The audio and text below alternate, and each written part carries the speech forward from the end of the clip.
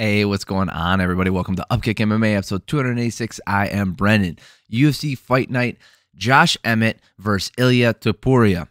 God, there were some bangers on this card, man. We're going to break down each fight round by round. If you're looking for a specific fight breakdown, the timestamps are down below. Real quick, before we get started, if you like this kind of stuff, you like fight breakdowns, subscribe to the channel so the next video is coming out. I'm also covering The Ultimate Fighter this season if you're into that as well as the other organizations. PFL, Bellator, 1FC, cover those too. All right, let's look at this fight. Okay, so Ilia Topuria taking on Josh Emmett. Josh Emmett currently ranked, let's see here. Where's he at? Emmett was 5. Topuria was 9, so I wouldn't be surprised if they flip spots after this one. It was just a masterclass. It really was. They kept saying it, and that's kind of what it turned into. It was just there was something about this fight where it felt not a changing of the guard, but showing that Emmett's skill set has its limitations when he hits the elite.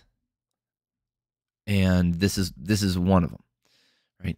I mean, he's had success in the past, and he can always catch someone with that right hand and put you out. But this one, it's just when you have a guy like Topuria who stays defensively sound, especially like we saw that very early on, who's staying very defensively sound.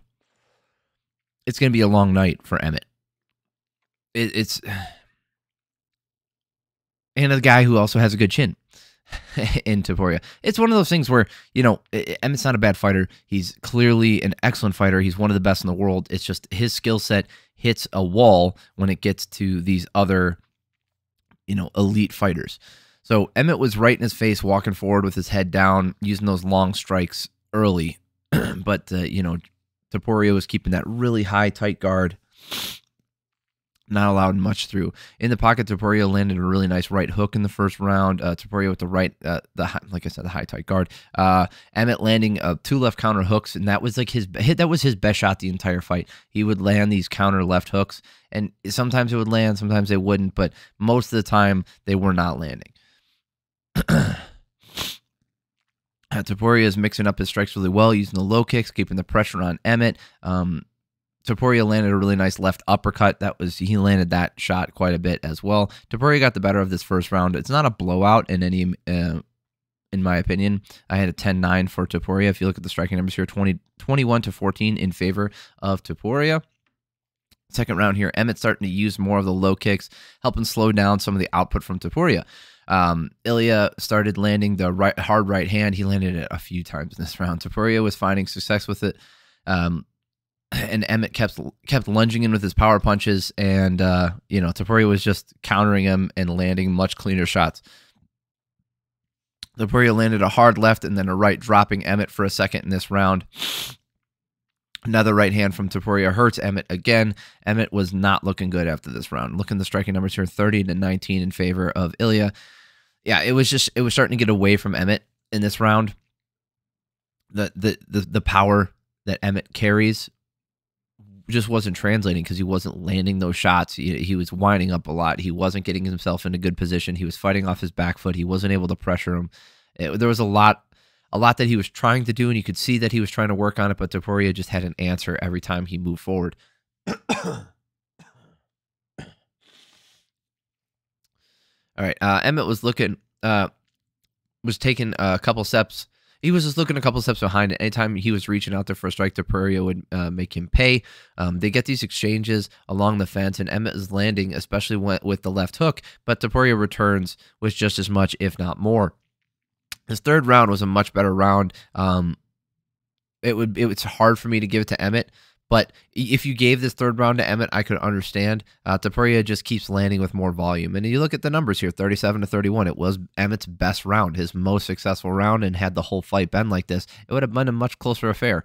It's just not, that's not the way it played out. Emmett looking better in this fourth round. That's because Topuria is just not putting as much out there early in the round. Low kick from Topuria starts to hurt Emmett, and then a left uppercut lands, and Emmett goes down, and then a right hand, and then he's down again. Emmett somehow back up, and Topuria dominates the end of the round. I had it at 10-8. I had this round at 10-8, so that's a 40-35 as of right now. And then Emmett bouncing around, landing a couple hard hooks. He's got a crazy will. He really wants to get in there, and he wants to mix it up, and he doesn't want to. He's not giving up at all. But Topuria ends up going for a takedown, and then he rides out the win on top. So that's the end of the round. Topuria winning that last one as well. 50-45 would be my guess. So. Looking at these scorecards, something a little interesting to talk about here. So Saul D'Amato scoring it exactly how I scored it.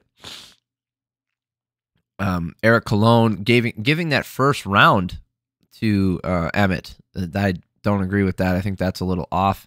I don't know what he saw there. But the craziest scorecard here, even though he got it right overall, and who should win, was Christopher Lee. Someone needs to talk about this. He gave Topuria. Okay, again, we've been talking about bad scorecards a lot lately, and Christopher Lee has been at the head of a lot of them. Look at his scorecard, guys. First round, absolutely. Nothing wrong there. Second round, nothing wrong. Third round, are you telling me Emmett's best round, the round you could argue that Emmett maybe won? I don't think he won it, but there's an argument there that maybe you think he landed enough damage down the stretch to take the win in that round. You think that Topuria got a 10-8 in that round, and then you gave him a 10-7 in round 4. That's neither here nor there.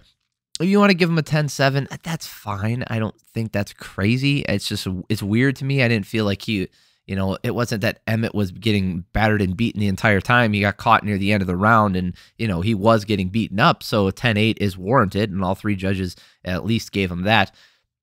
But a 10-7, it's a little weird, but that's, again, defensible. There's nothing wrong with that one. And then obviously the last round. But round 3, a 10-8, bringing his score total to 50-42. Never heard that one before. I've never even seen that before. That's crazy. This is a bad scorecard again from Chris Lee. Bad scorecard. I want an explanation as to why he thinks this was a 10-8 round in round 3. Did you guys see something that I didn't? Maybe I'm crazy, but I don't think so. Great fight though, right? Great fight. It was a great showcase for Topuria, and it's an unfortunate. I think it's an end for for Emmett contending for a title. I really do. I think he had his moment, and he probably should. He was in that time where Max Holloway, kept getting the title shot rematch, and he should have. Max Holloway is the second best guy in this division. And so what are we going to end up with here? Okay. Topuria is undefeated, and he just beat the number 5 guy in the world. I fully expect him to bounce up here. And he said he wants to fight for a title eliminator or a title shot. He wants a title shot. So he thinks that he has what it takes. He wants to go fight Volkanovski. So he'll probably skip Max Holloway. And if the UFC wants to make an interesting matchup, they're going to skip him. They're not going to make him fight Max, because he has the skills to beat Max Holloway, but he might not.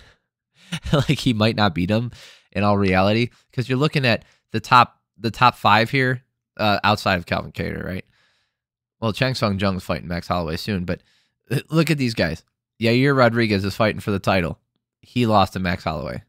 If him and Max Holloway fought again, you could fully expect Max Holloway to win, and now he's the interim champion. Do you know what I mean? He put a beating on Ortega. He beat Arnold Allen.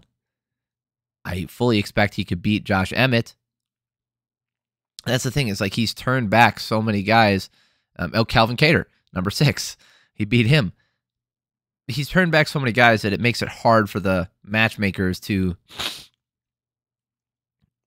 at least for hardcore fans, people who pay attention to the sport and understand the history and the matchmaking and like how the rankings have been, right? So with someone like Max Holloway, the previous champion, who people might not know, and then also his competitive couple fights with Volkanovski, and then Volkanovski just tooling him in the third one, and then how far ahead Max Holloway is to everyone else in the division, and you're like, oh, okay, so nobody in this division really deserves a title shot except for Max Holloway, but we have to manufacture it, so let's work around him, which is what we're doing here. Because Yair Rodriguez, even though he's technically ranked as the number one contender, that's just because he won the interim belt, and that was just made up so that they could kind of do a placeholder title shot. Anyway, a great fight, by the way. If you did not watch, this card did have some good fights on it. I do recommend watching it. There's an unfortunate thing here, but really great card. Go watch the main card at least. If you didn't, at least put it on in the background because it's a good one. Amanda Ribas taking on Maycee Barber. Amanda Ribas going up a weight class here. Clearly, she was outsized. I did not see her winning this fight. She's not a power puncher. She's not a crazy grappler. She's just a scrappy, all-around good fighter. And, Maycee Barber is just bigger, and even if she's not better in all those areas, she's at least as good. So I expected her to win. Low kicks from both women. Barber landing a decent right hand. Ribas still going for the low kicks. Ribas was right in her face early on, landing she's landing some good 1-2s. In the clinch, Barber lands a hard elbow with her back to the fence that busts Ribas's nose open. Not open, sorry. It busted up, so there was blood coming out of her nose. And then Ribas went for the headlock to the knee bar. Barber punishes her from top to end the round. Barber's round with a ton of visible damage. You look at the striking numbers here, 35-22 in favor of Barber. Easy to call that one. Second round, Ribas countering a kick with the right hand. She landed this multiple times. Barber lands the elbow in the clinch again. Then Ribas counters with a 1-2 and makes Maycee Barber's nose start to bleed. Ribas gets the headlock takedown again, and then Ribas counters another kick with he does that right hand again. Barber gets up, lands a hard right hand. Ribas countered another kick with a hard right hand and dropped Barber. Barber gets back up, like I said, lands a hard right hand of her own. She lands a head kick, and then Ribas starts and then she gets wobbled and starts getting pounded out. So 46-13 here in this last round. Then Barber obviously getting the TKO finish. Excellent win for her. Where does she sit?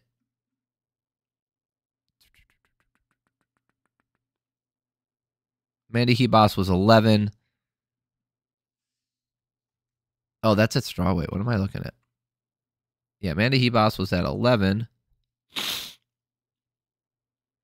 Maycee Barber was also at 11. Oh, interesting. Amanda Ribas is at 9 at flyweight. Weird. Anyway, she'll probably jump the rankings there. She might even hop ahead some of these other women who haven't fought in a while. Another good fight. Legit, it was fun to watch. We'll talk about this one for just a second here. It's kind of stupid. Austin Lane versus Justin Tafa. Not much to talk about here, guys. Lane was looking for the jab and looking to land that right hand. Really bad eye poke from Lane as they moved in. It was totally unintentional. It was one of those ones where he wasn't even extending his hand. Tafa went in. Tafa moved in, and Lane didn't even have time to make a fist because you should be closing your fist at all times and blah blah blah, whatever. But Tafa moves in, and legit, guys, it was like this far into the eye.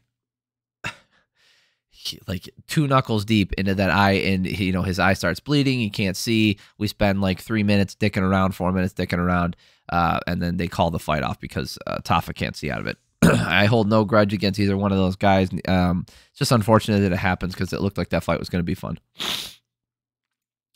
All right, David Onama taking on Gabriel Santos. This fight was fun too.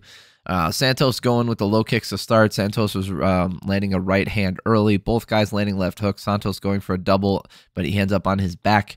Onama landing his jab when he puts it out there, but he's just not thrown out there enough for me. Like, I thought he could use it even more than he already was. A huge left hand lands after the body kick from Santos, and another one hurts Onama. Santos dives in on an armbar. Onama gets out of it twice.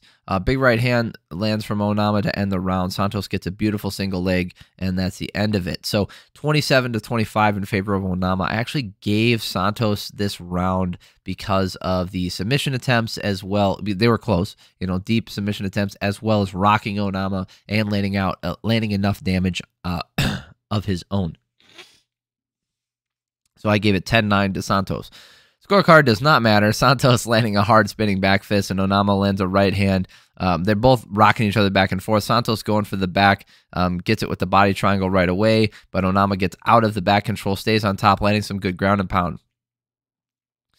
They get back up. Onama landed some really hard 1-2s. And Onama landed a really hard uppercut, and Santos is out. He landed, oh man, and then he did the style bender arrow celebration. I don't know what that's from. I don't know why that carries over. I don't get that. Maybe I missed something.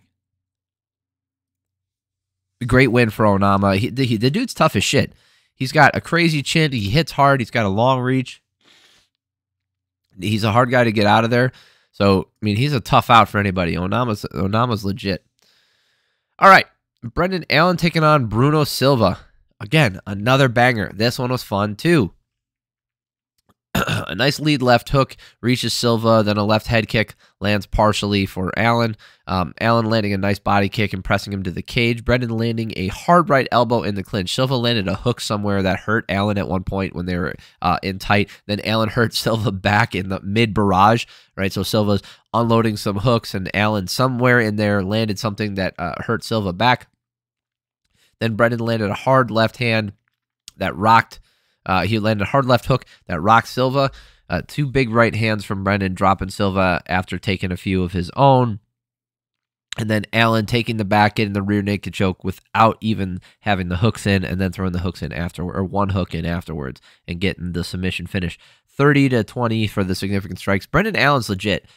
He's a really good fighter. He's only got 2 losses in the UFC, guys. 2 losses. He's got wins over Kevin Holland, Tom Breeze back in the day. That's not a bad one. Kyle Dawkins, again, when he was on that run. He's got a loss to Sean Strickland, one of the top-ranked guys. A win over Carl Robertson. Punahele Haley Soriano, that's a good win.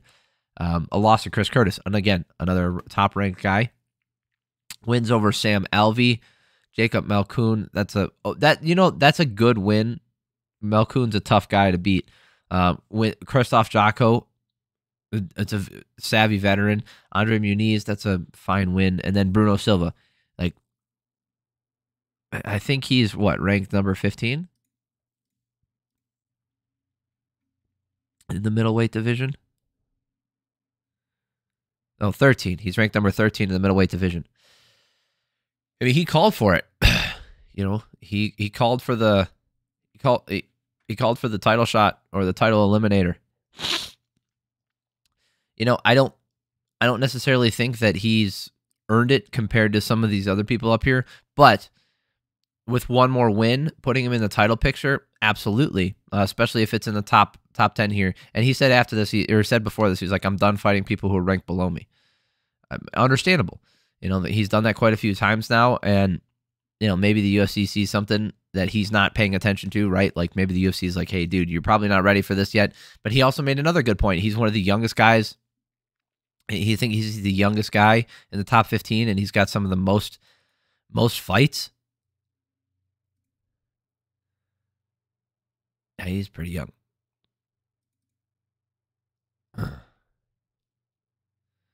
So, I think he's got a point and a means to an end, but he said, he wants to be the new champion in 2024. That is feasible. One more win against somebody in the top 5, possibly a top 10, but for sure if he beats someone in the top 5, right? Another win over, if he fights Derek Brunson, if Brunson still wants to fight, or I don't think a Roman Dolidze fight does anything for him. A Paulo Costa fight. So Dricus and Whitaker are fighting. He said he'll take one of them, right? He'll take the winner of that fight. Even the loser of that fight. Like, let's say he just fights Dricus. He said he'll fight Jared Cannonier. That would be a good fight. Marvin Vettori would be a good fight, but, you know, he's coming off a loss. Here's the thing, though. Against anybody here in the top 5, Alex Pereira's, I don't think he's going to be a middleweight anymore, so they still got him in the rankings for some reason, but whatever. Do I see him easily beating anybody up here? No. I mean, he's already got a loss to Sean Strickland. Paulo Costa's a nightmare for him. Dricus, I think Dricus is a winnable fight for anybody here in the top 10. You just got to make it through the blitz and then make it, because he's going to tire himself out. And then keep your cardio up. I think the blueprint to beat Duplessis is there, but the people he fought just didn't play into it. I don't know why. Vittori's a tough fight for him too. Vittori's just, you know, he's going to be a dog. He's not going to go anywhere. And if your cardio doesn't hold up against him, you're in trouble. Cannonier's a rough fight. Yeah. And Whitaker is a nightmare for everybody in the division because Whitaker beat everybody in the division. So not name Israel Adesanya. All right, but that's it. I thought it was a great fight night. If you didn't watch it, I do recommend going back and watching it. I know that fight nights aren't everybody's cup of tea. People might just sit around and wait. There were some bangers on this one, guys. Start to finish, I think the main card was worth it. So if you want to even just click on that and then watch through each one, it's pretty good. Yeah, this did not disappoint. This was a great card, fun to watch. If you guys like this kind of stuff, you like fight breakdowns, subscribe to the channel so you know the next video is coming out. If you're looking for the prelims, I'll put that out in the next video. I covered the PFL from this week earlier this weekend. Like I said, at the beginning, I'm covering the Ultimate Fighter. So if you want to watch those videos, those are up, and I'm covering that every single week as the new episodes drop. So follow along with that series if you'd like. Love y'all. Have an amazing week.